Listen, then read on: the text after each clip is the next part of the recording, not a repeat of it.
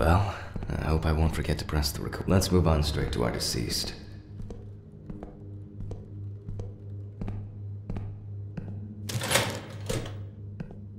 I'm wondering how the new tripod is going to work.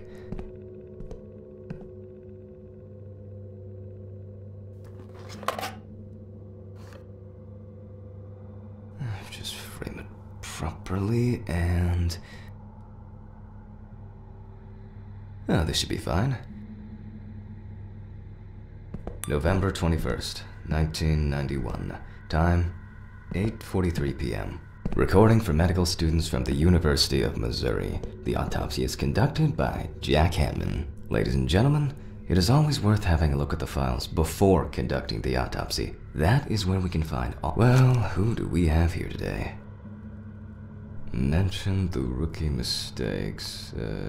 Oh yeah, that's right. That's my organ to sensify you for a few. Found on the outskirts of a parking lot near a gas station. The deceased is locally known as Old Toby. Homeless and unemployed for at least a couple years. He had gotten into fights and had been bullied by the problematic youth of the town. He was that type of a man who never kept up alcohol, which caused him to be homeless. As a young man working in a suburban coal mine most of his life, the body was found at 7 o'clock by Sheriff Matthew Thompson. White male, 76 kilograms, 5'8", age unknown. The deceased is a local homeless man named Toby Chambers. His son runs a hardware store. His wife ran away years ago. Local police have talked to residents, so we know more about the deceased. For example, that he loved drinking, and by no means was abstinent. Such clues can direct us to things that are worth keeping in mind during the autopsy. Found on the outskirts of a parking lot near a gas station, where he often found on the outskirts. The deceased, the body would mention found on the outskirts. The body, white male, 76 kilograms, 5'8", age up. Oh, where are the damn gloves?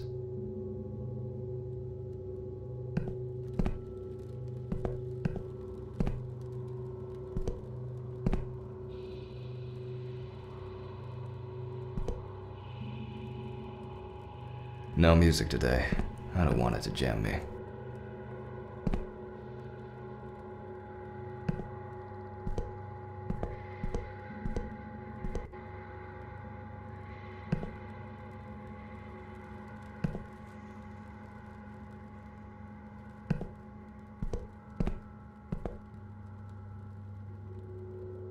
We'll get to making notes on the board.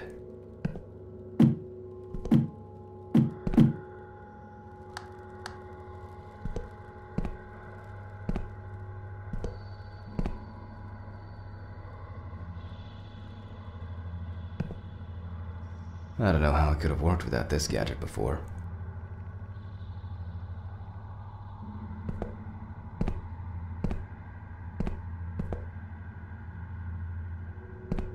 Now we can get to work.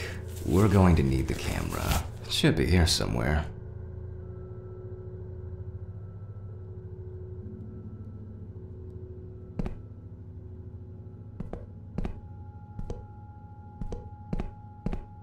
Must have left it in one of the drawers.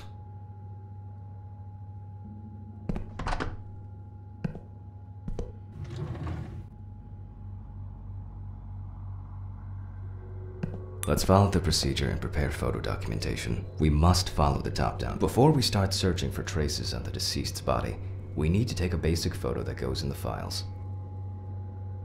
Before we start searching for traces on the deceased's body, we need to take a basic photo that goes in the files.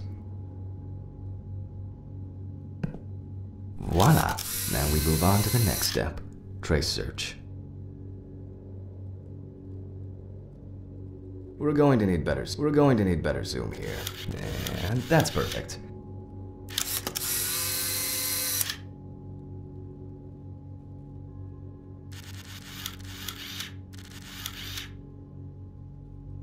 People affected by homelessness most often die from accidents, alcohol abuse, or they freeze to death. Unfortunately, both suicide and homicide are also quite common.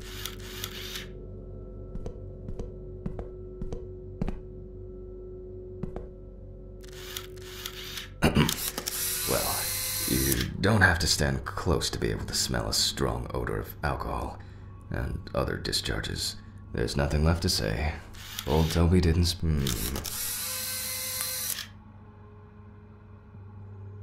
While taking the photos, some entries that could be potentially lethal caught my attention. Let's take a closer look using the magnifying glass.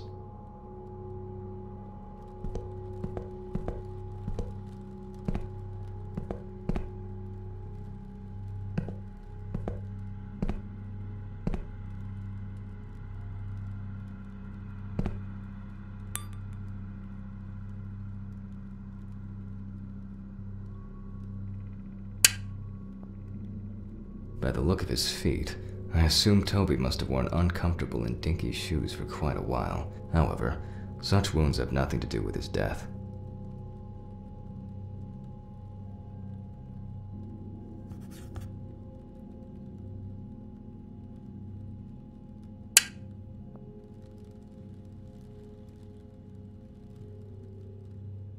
There are frostbite marks all over the deceased's body. Although they are most visible on the tips of his fingers, they can be recognized by the very specific color of the skin. However, the hands tell us much more. An old wound that hadn't healed properly. It must have been some kind of burn or other injury. Nevertheless, it has nothing to do with the potential cause of death. That's something interesting. While making photographic documentation, ecchymosis can be seen on the deceased man's head. The appearance indicates the intravital nature of the wound. We'll come back later to see if everything is alright with the brain. What do we have here?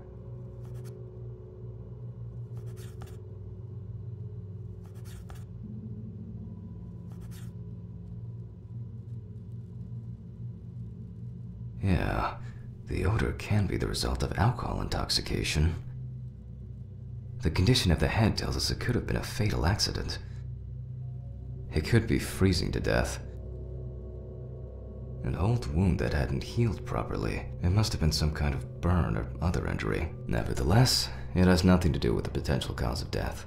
By the look of his feet, I assume Toby must have worn uncomfortable and dinky shoes for quite a while. However, such wounds have nothing to do with his death. At this point, that's all I can do based on all traces on the body of the deceased. The inside should tell me much more. Let's move back to the body. Now let's check the level of muscle tension. This will allow us to establish time of death. Let's raise the deceased's hand.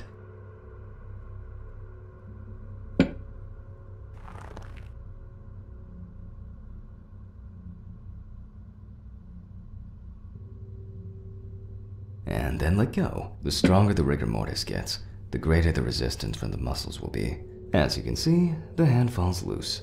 The rigor mortis has already subsided. We can then assume that the time of death stated in the files is correct. Let's grab a scalpel. You can boldly cut with the scalpel. It won't hurt him no more. We always start with the neck. Next, we separate the skin and prepare to remove the ribs.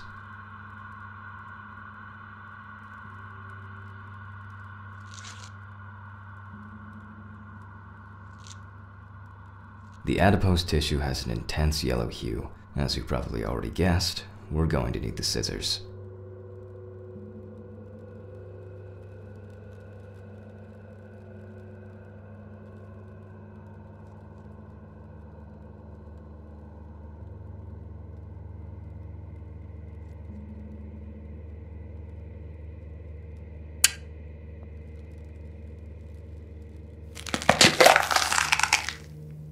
After removing both cartilage and bone tissues, we are actually interested in two things that you can see at the very first glance. The lack of organ congestion means that, although the deceased was cold, hypothermia wasn't the cause of death.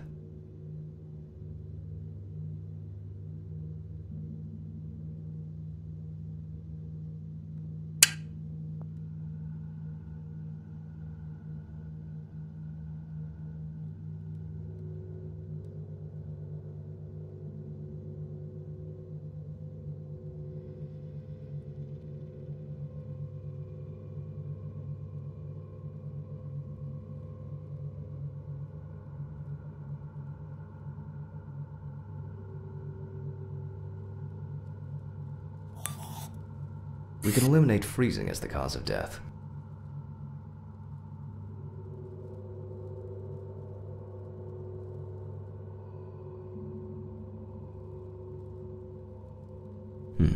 That's interesting. Frostbite in New Orleans. Actually, the weather this fall has been surprisingly nasty.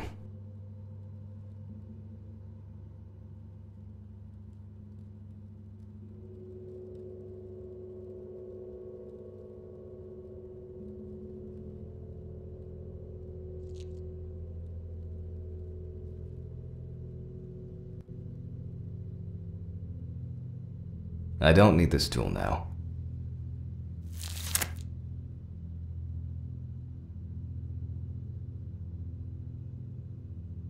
The deceased smoked like a chimney.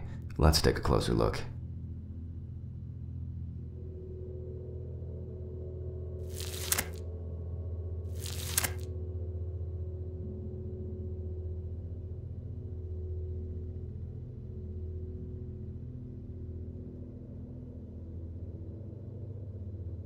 We see widespread black and tarry deposits caused by smoking cigarettes. Despite the tragic condition of the lungs, they are not the cause of death.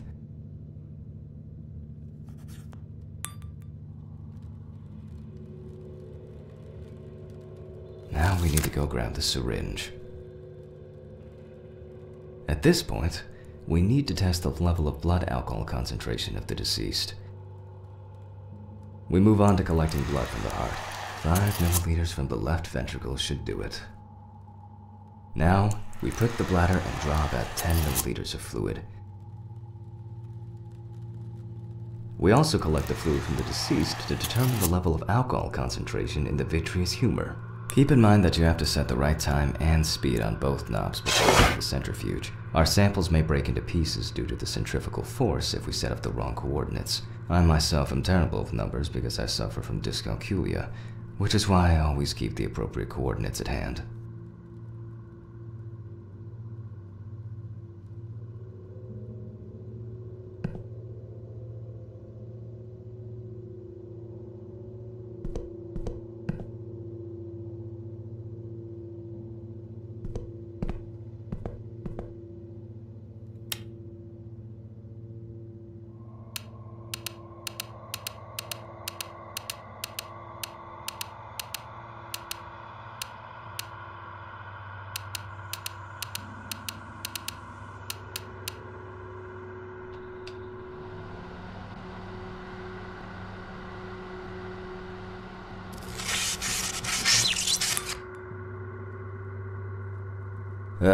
Damn it.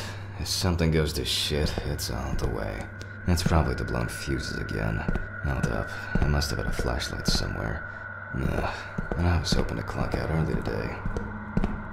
What was that? Where did it go?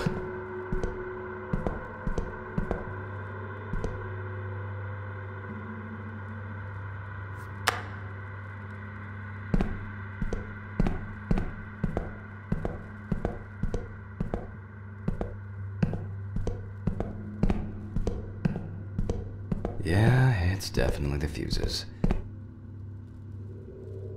Right goes first, left next. Voila! Where's that unbearable noise coming from? That's strange. I'm pretty sure I closed the window.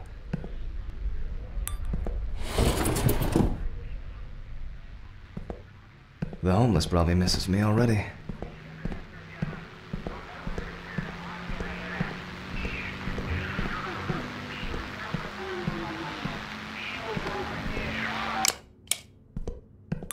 Alright, let's see what where were we? Oh yeah, the blood alcohol concentration.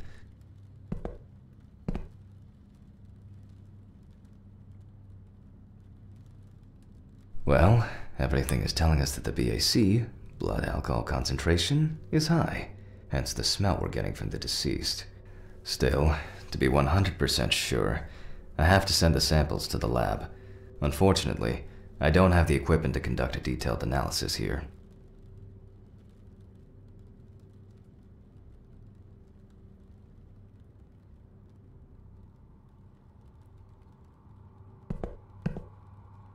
Now let's take a closer look at the stomach.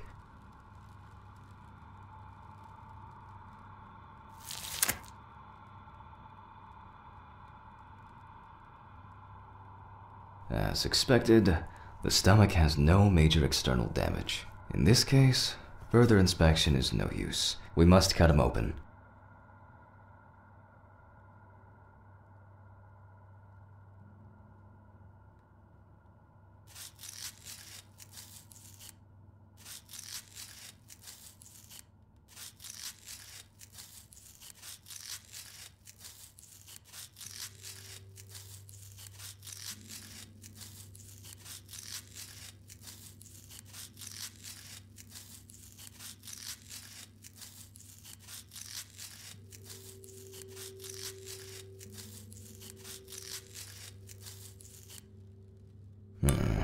That's interesting. In addition to a large amount of gas and liquid, the stomach also contains small amounts of yellow-grayish food content resembling some kind of meat. Either our deceased hadn't eaten in days, or some of the bulk of his stomach had found a way out. Oh, it couldn't have been suffocation, could it? Now we need to focus on the cardiovascular system, especially the heart. We take the organ and look it up and down, carefully.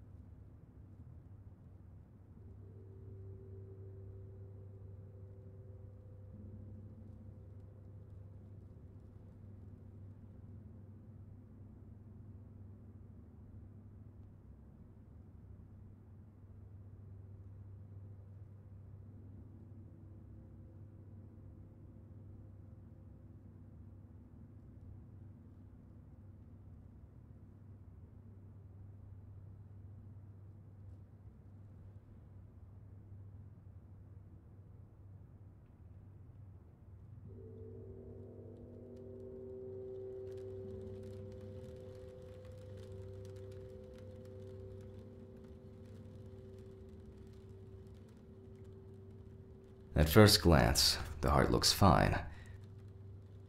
The pulmonary trunk and aorta seem to be in good condition. There are no pathological changes that have contributed to our Toby's death. Well, once we've got the body ticked off, let's take the autopsy saw to cut through the skull to cleave it in two.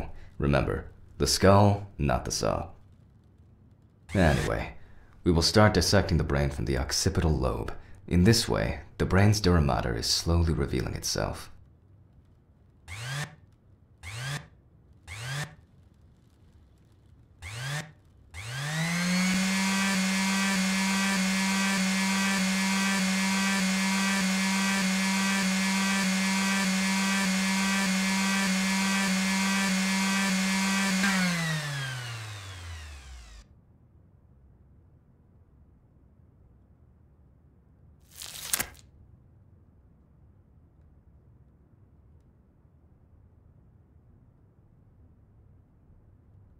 After the basic examination, we can see that the cerebral gyri in both brain hemispheres are symmetric and the bumps between them are clear.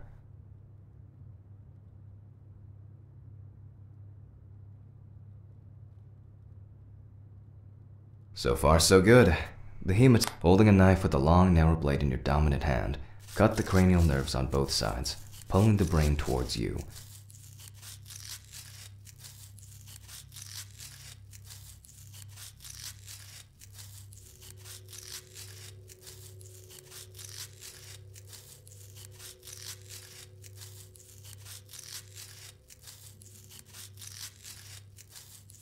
Remember, just one small fragment examined under the magnifying glass is enough to dispel or confirm our doubts. We then take the fragment of the brain to the tray and, literally and figuratively, go over it with a fine-tooth comb.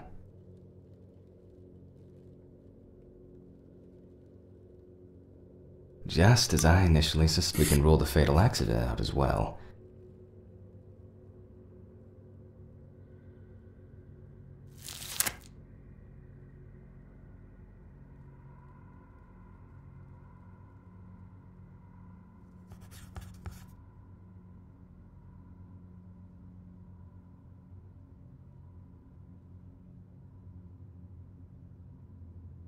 Same as we did with the stomach. While cutting a small organ, such as the trachea, we must perform a precise incision. To be able to cut with ladies, and based on the report and preliminary documentation, it is safe to assume that the deceased passed out after consumption of alcohol and then fell asleep on his back. Then the gastric contents refluxed and flooded the airways, causing death. That's why we don't forget about the recovery position at dorm parties.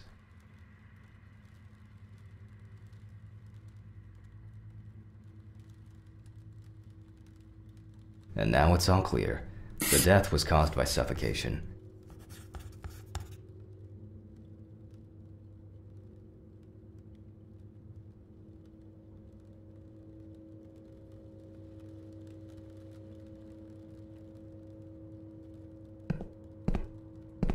I don't know how it could have worked without this gadget before.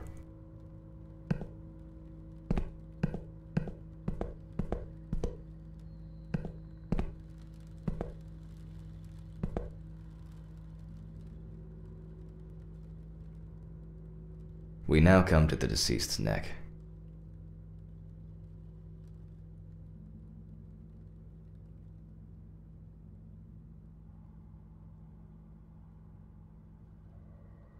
In addition to a large amount of gas and liquid, the stomach also contains small amounts of yellow-grayish food content resembling some kind of meat. Either our deceased hadn't eaten in days, or some of the bulk of his stomach had found a way out.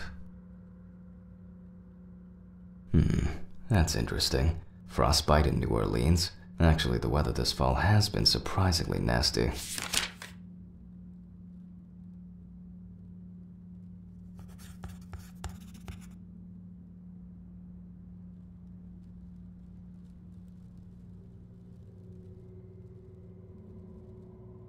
It went quite smoothly today.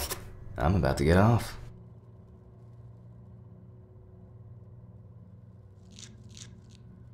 In order to bring the chest of our deceased back to its initial state, at least to a small extent, we sewed the deceased using the baseball stitch technique.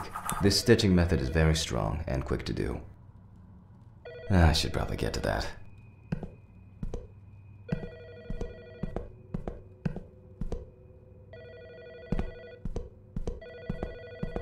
I'm coming.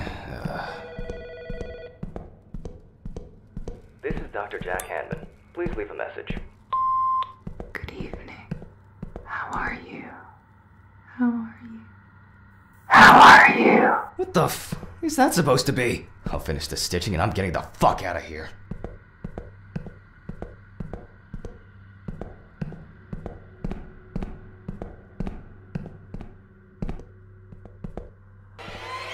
What the fuck?